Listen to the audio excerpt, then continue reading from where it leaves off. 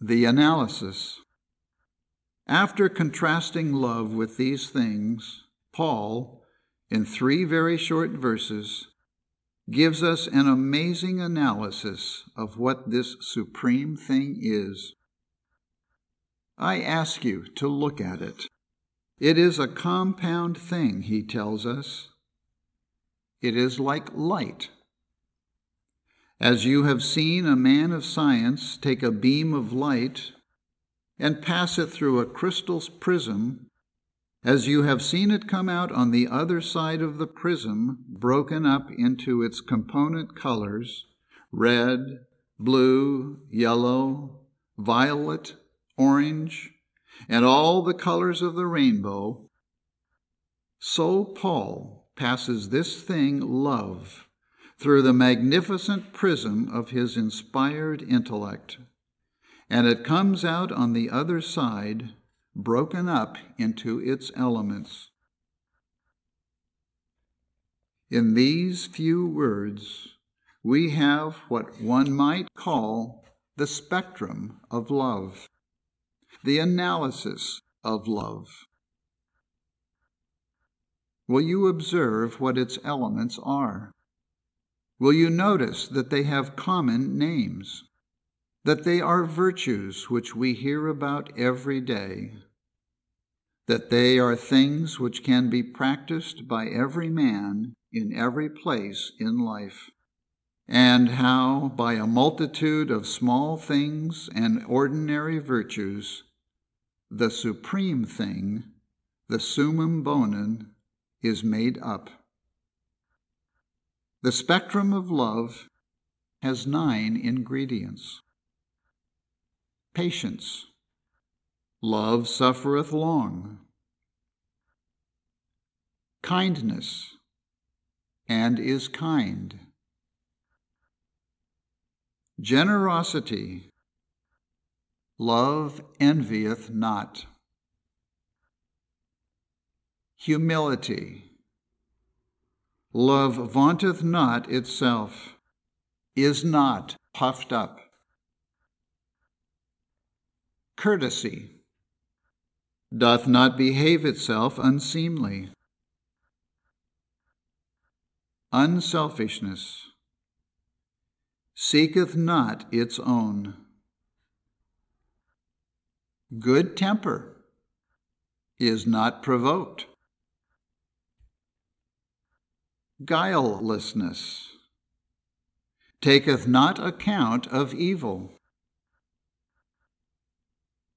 Sincerity. Rejoiceth not in unrighteousness, but rejoiceth with the truth.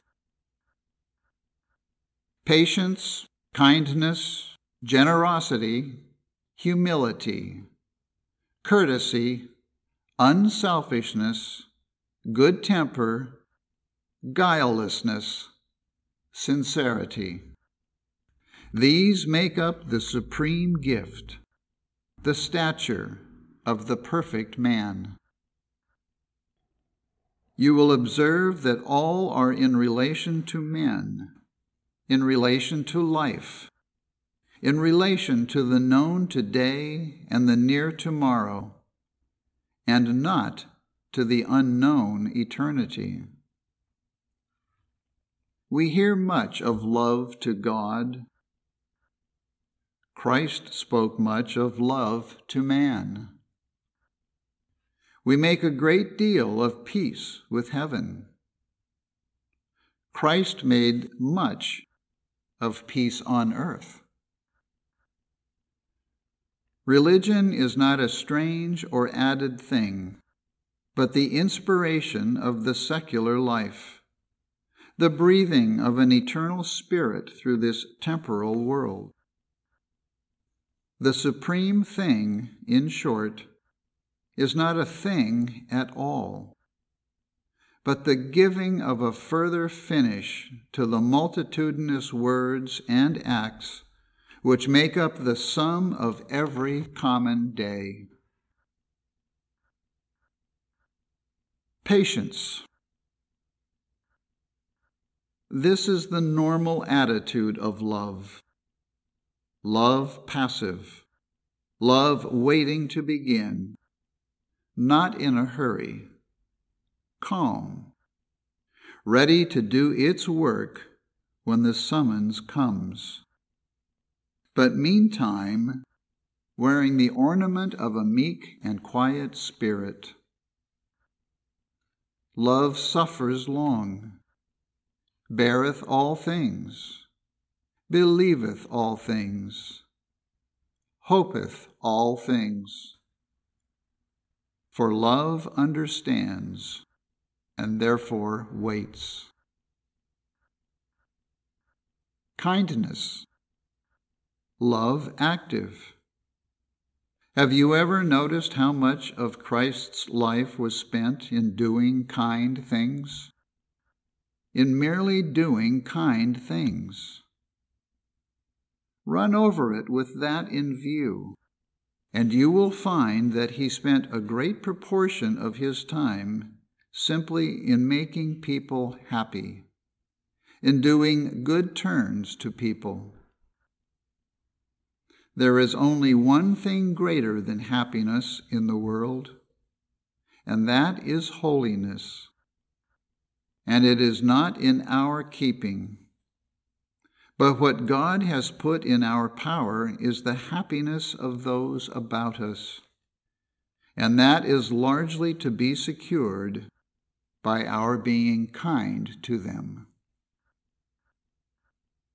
The greatest thing, says someone, a man can do for his heavenly Father is to be kind to some of his other children.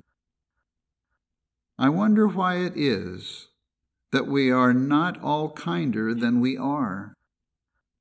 How much the world needs it, how easily it is done, how instantaneously it acts, how infallibly it is remembered, how superabundantly it pays itself back.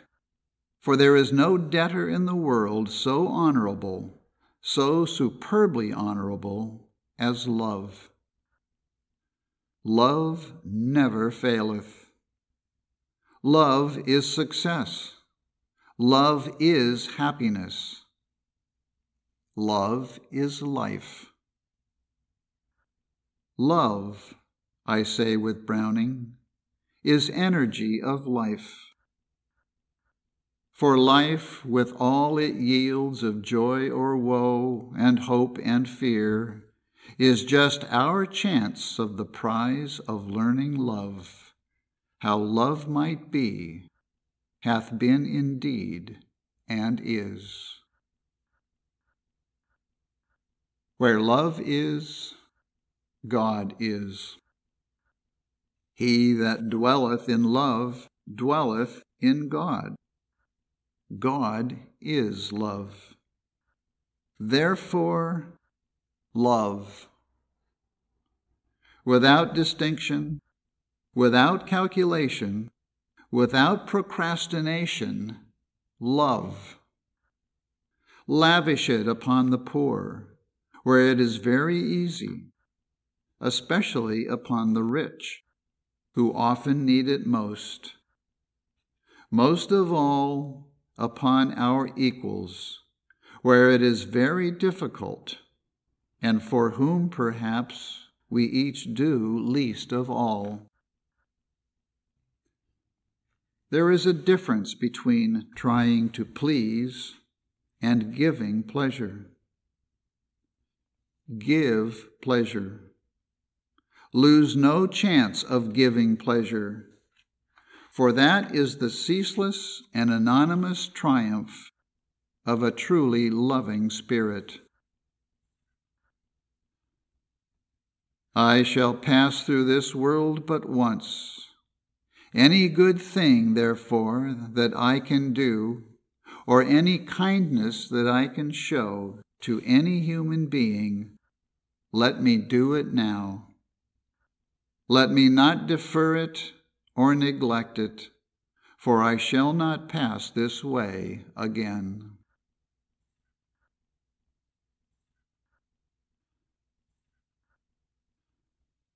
generosity. Love envieth not. This is love in competition with others. Whenever you attempt a good work, you will find other men doing the same kind of work, and probably doing it better. Envy them not. Envy is a feeling of ill will to those who are in the same line as ourselves, a spirit of covetousness and detraction. How little Christian work even is a protection against unchristian feeling.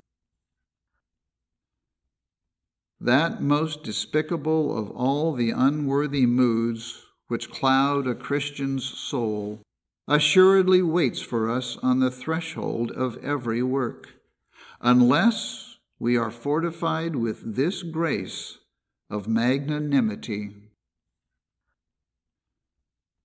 Only one thing truly need the Christian envy: the large, rich, generous soul which envieth not. Humility. And then, after having learned all that, you have to learn this further thing: humility. To put a seal upon your lips and forget what you have done. After you have been kind, after love has stolen forth into the world and done its beautiful work, go back into the shade again and say nothing about it. Love hides even from itself. Love waives even self-satisfaction. Love vaunteth not itself, is not puffed up. Humility. Love hiding. Courtesy. The fifth ingredient is a somewhat strange one to find in this summum bonum: courtesy. This is love in society, love in relation to etiquette. Love does not behave itself unseemly. Politeness has been defined as love in trifles. Courtesy is said to be love in little things. And the one secret of politeness is to love. Love cannot behave itself unseemly. You can put the most untutored persons into the highest society, and if they have a reservoir of love in their hearts, they will not behave themselves unseemly. They simply cannot do it. Carlyle said of Robert Burns that there was no truer gentleman in Europe than the plowman poet. It was because he loved everything, the mouse and the daisy, and all the things, great and small, that God had made.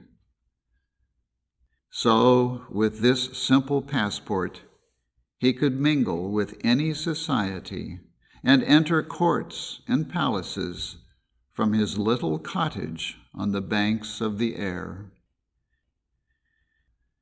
You know the meaning of the word gentleman. It means a gentle man, a man who does things gently, with love. That is the whole art and mystery of it. The gentle man cannot, in the nature of things, do an ungentle, an ungentlemanly thing. The ungentle soul, the inconsiderate, unsympathetic nature, cannot do anything else. Love does not behave itself unseemly. Unselfishness. Love seeketh not her own. Observe. seeketh not even that which is her own. In Britain, the Englishman is devoted, and rightly, to his rights. But there come times when a man may exercise even the higher right of giving up his rights. Yet Paul does not summon us to give up our rights.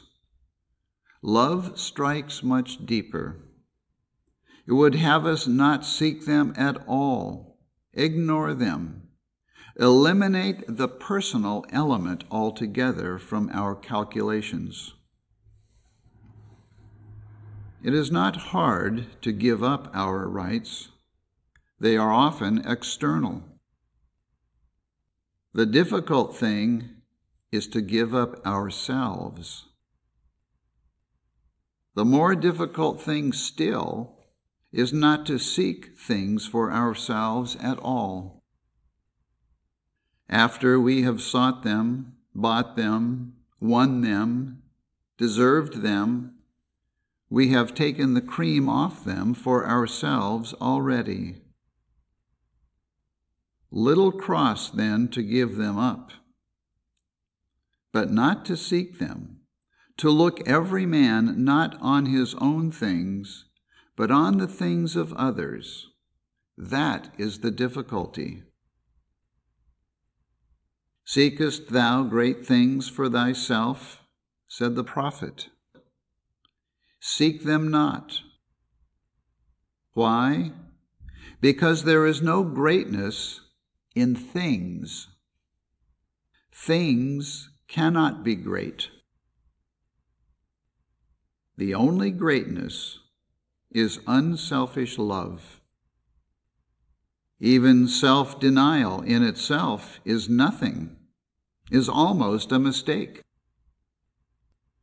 Only a great purpose or a mightier love can justify the waste. It is more difficult, I have said, not to seek our own at all than having sought it to give it up. I must take that back. It is only true of a partly selfish heart.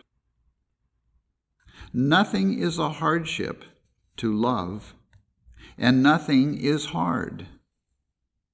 I believe that Christ's yoke is easy. Christ's yoke is just his way of taking life. And I believe it is an easier way than any other. I believe it is a happier way than any other. The most obvious lesson in Christ's teaching is that there is no happiness in having and getting anything, but only in giving. I repeat, there is no happiness in having or in getting, but only in giving. Half the world is on the wrong scent in pursuit of happiness. They think it consists in having and getting, and in being served by others. It consists in giving and in serving others.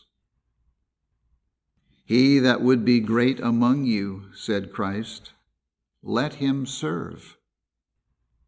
He that would be happy, let him remember that there is but one way. Quote, it is more blessed, it is more happy to give than to receive. End quote. Good temper. The next ingredient is a very remarkable one. Love is not provoked.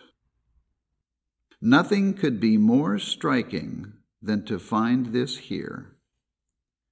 We are inclined to look upon bad temper as a very harmless weakness. We speak of it as a mere infirmity of nature, a family failing, a matter of temperament. not a thing to take into very serious account in estimating a man's character. And yet here, right in the heart of this analysis of love, it finds a place. And the Bible again and again returns to condemn it as one of the most destructive elements in human nature. The peculiarity of ill temper is that it is the vice of the virtuous. It is often the one blot on an otherwise noble character. You know men who are all but perfect, and women who would be entirely perfect, but for an easily ruffled, quick-tempered, or touchy disposition.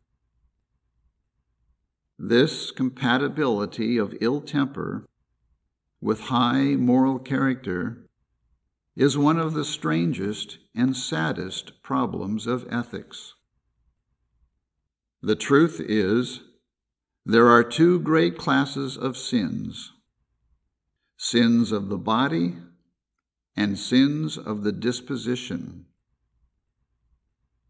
The prodigal son may be taken as a type of the first, the elder brother of the second. Now, society has no doubt whatever as to which of these is the worse. Its brand falls without a challenge upon the prodigal. But are we right? We have no balance to weigh one another's sins, and coarser and finer are but human words. But faults in the higher nature may be less venal than those in the lower, and to the eye of Him who is love, a sin against love may seem 100 times more base. No form of vice, not worldliness, not greed of gold, not drunkenness itself, does more to unchristianize society than evil temper. For embittering life, for breaking up communities, for destroying the most sacred relationships, for devastating homes, for withering up men and women, for taking the bloom of childhood, in short, for sheer gratuitous misery-producing power, this influence stands alone. Look at the elder brother, moral, hard-working, patient, dutiful. Let him get all credit for his virtues. Look at this man, this baby, sulking outside his own father's door. He was angry, we read, and would not go in.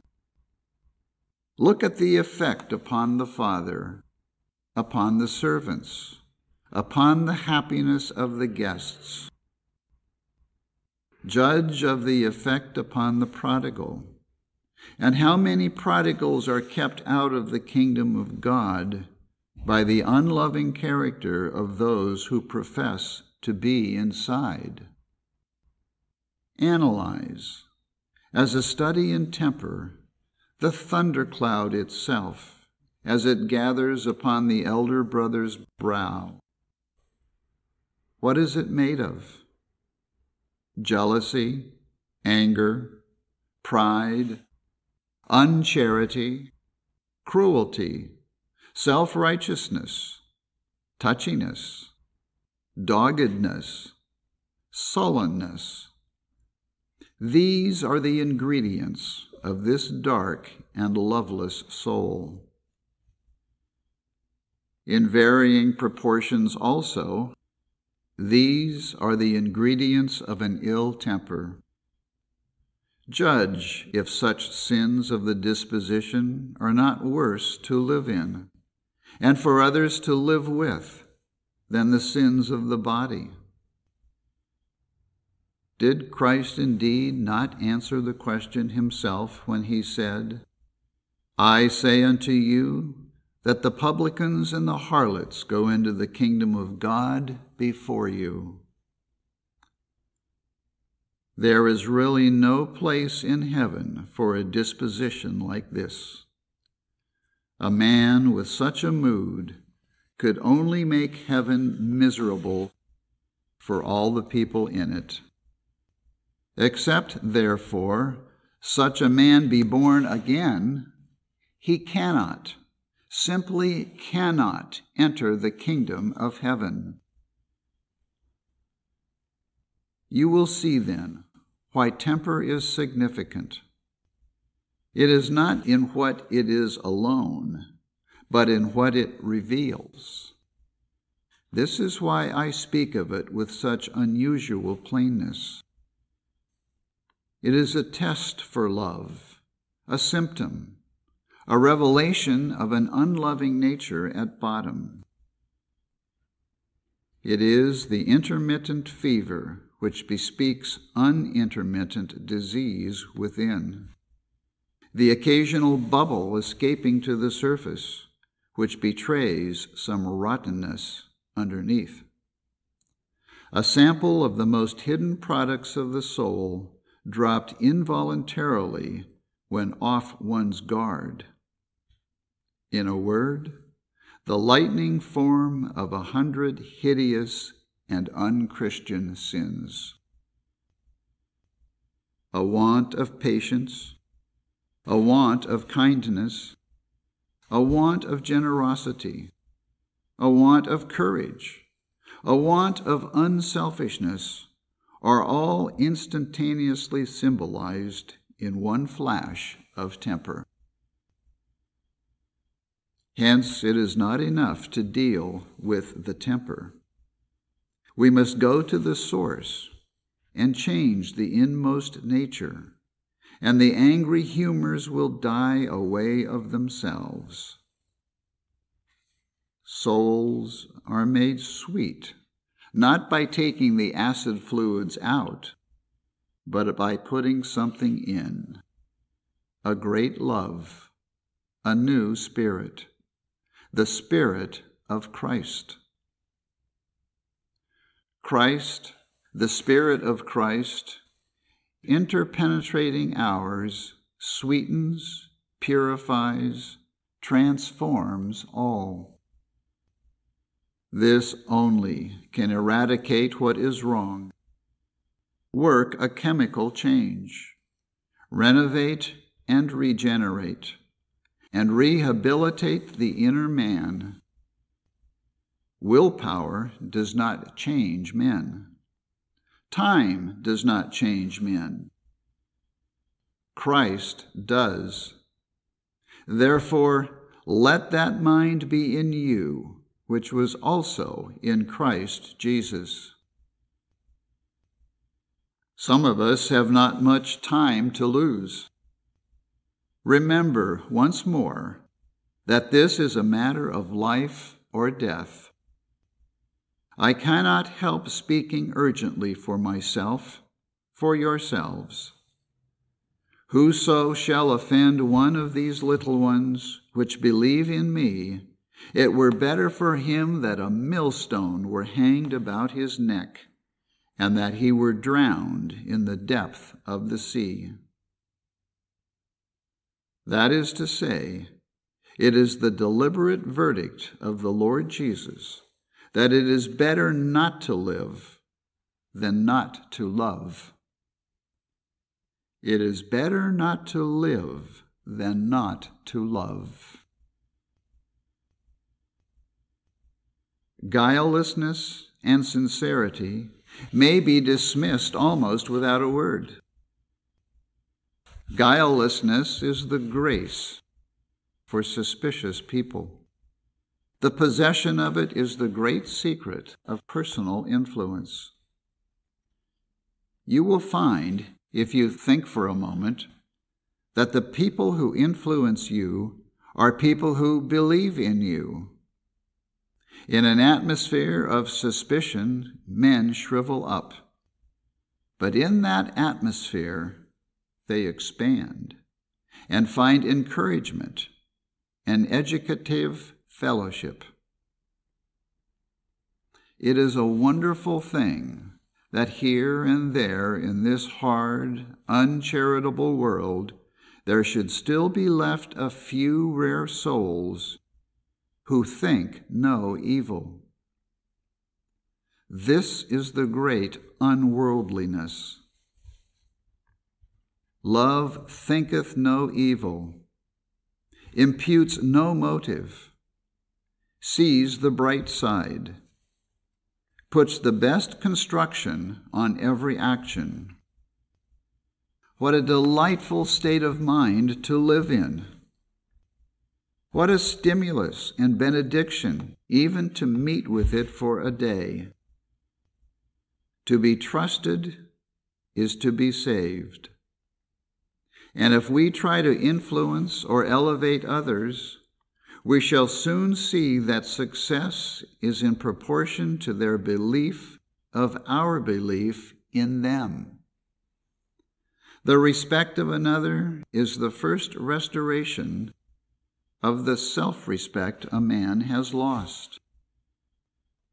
Our ideal of what he is becomes to him the hope and pattern of what he may become. Love rejoiceth not in unrighteousness, but rejoiceth with the truth. I have called this sincerity, from the words rendered in the Authorized Version by rejoiceth in the truth. And certainly, were this the real translation, nothing could be more just. For he who loves will love truth not less than men. He will rejoice in the truth. Rejoice not in what he has been taught to believe, not in this church's doctrine or in that, not in this ism or in that ism, but in the truth. He will accept only what is real. He will strive to get at facts.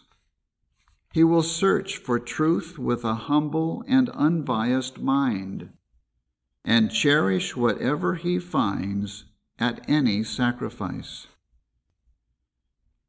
But the more literal translation of the Revised Version calls for just such a sacrifice for truth's sake here. For what Paul really meant is, as we there read, rejoiceth not in unrighteousness, but rejoiceth with the truth. A quality which probably no one English word, and certainly not sincerity, adequately defines.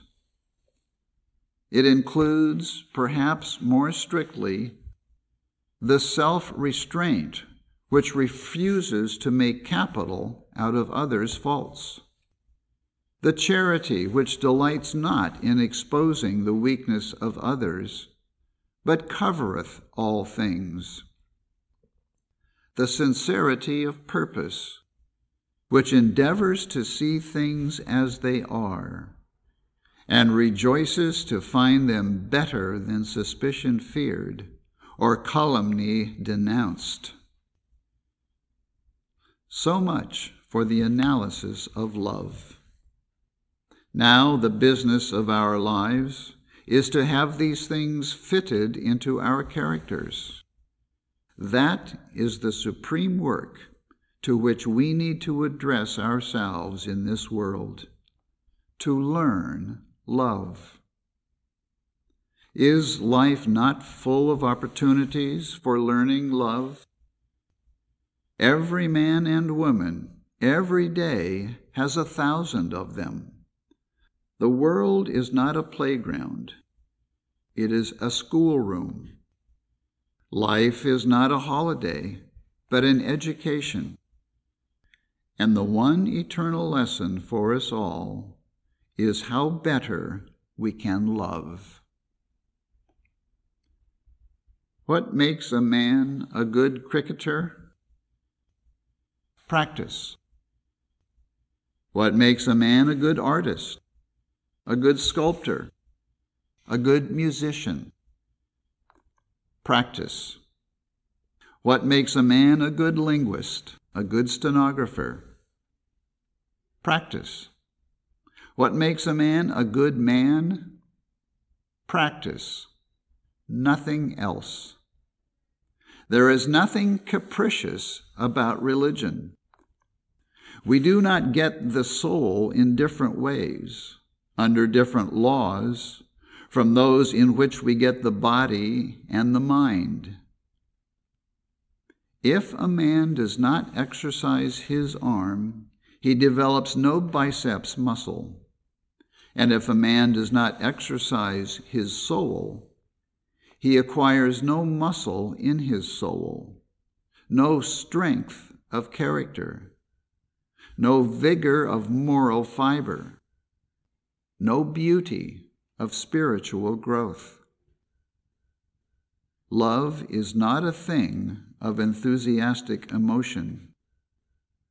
It is a rich, strong, manly, vigorous expression of the whole-round Christian character, the Christ-like nature in its fullest development. And the constituents of this great character are only to be built up by ceaseless practice.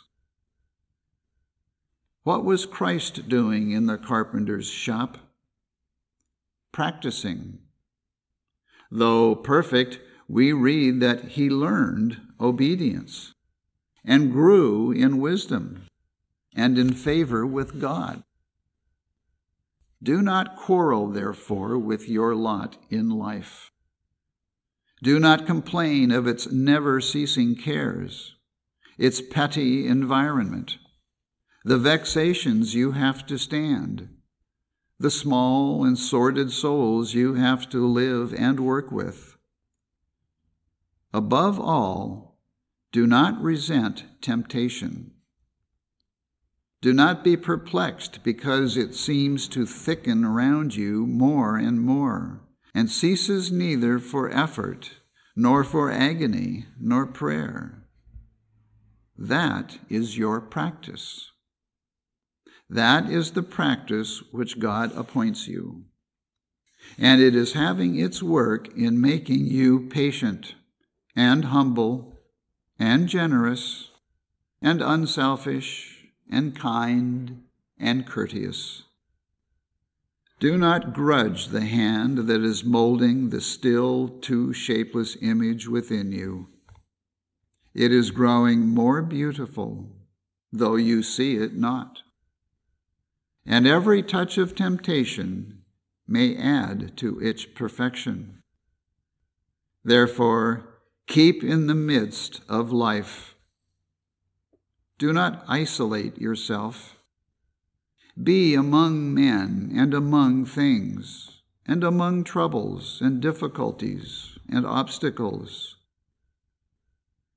You remember Goethe's words, "Talent develops itself in solitude, character in the stream of life."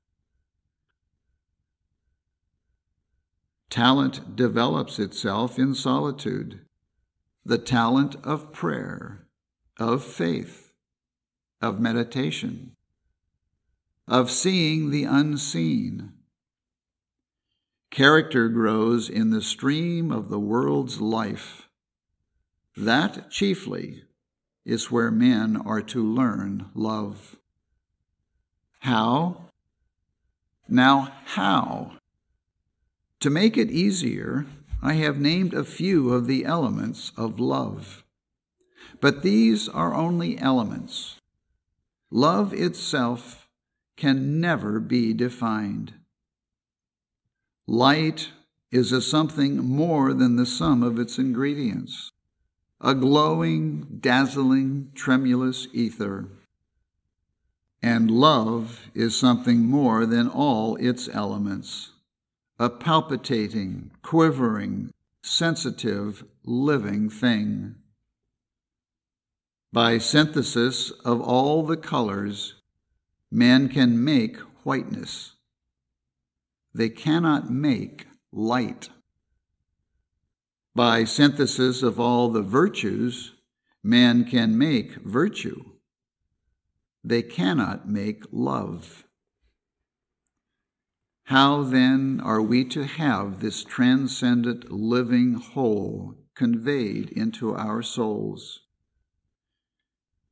We brace our wills to secure it. We try to copy those who have it. We lay down rules about it. We watch. We pray. But these things alone will not bring love into our nature. Love is an effect, and only as we fulfill the right condition can we have the effect produced.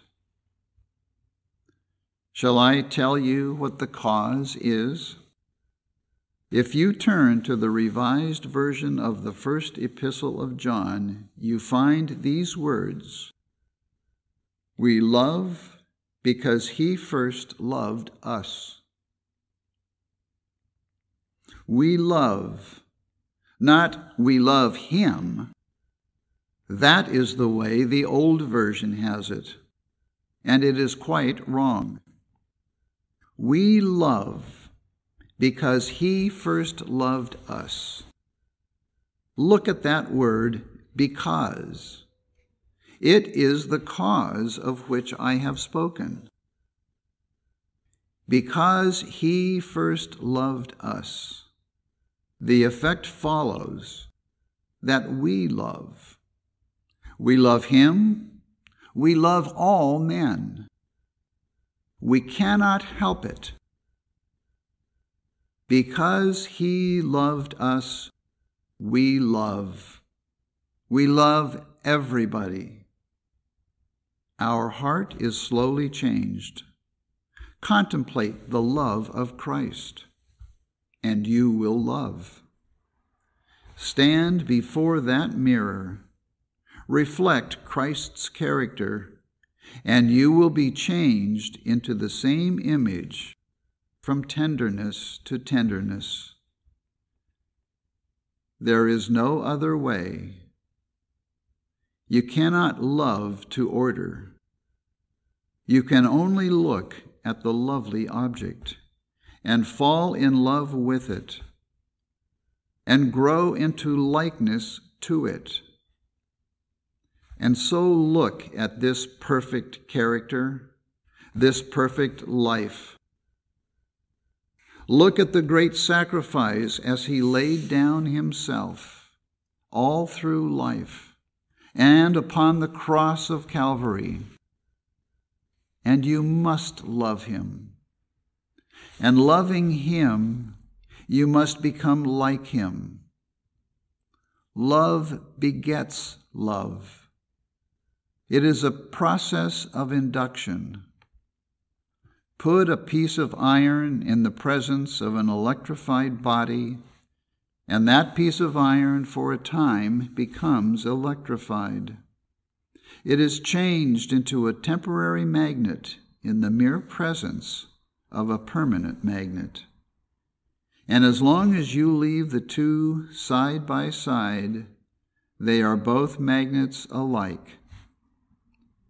Remain side by side with him who loved us and gave himself for us, and you too will become a permanent magnet, a permanently attractive force. And like him, you will draw all men unto you. Like him, you will be drawn unto all men. That is the inevitable effect of love. Any man who fulfills that cause must have that effect produced in him.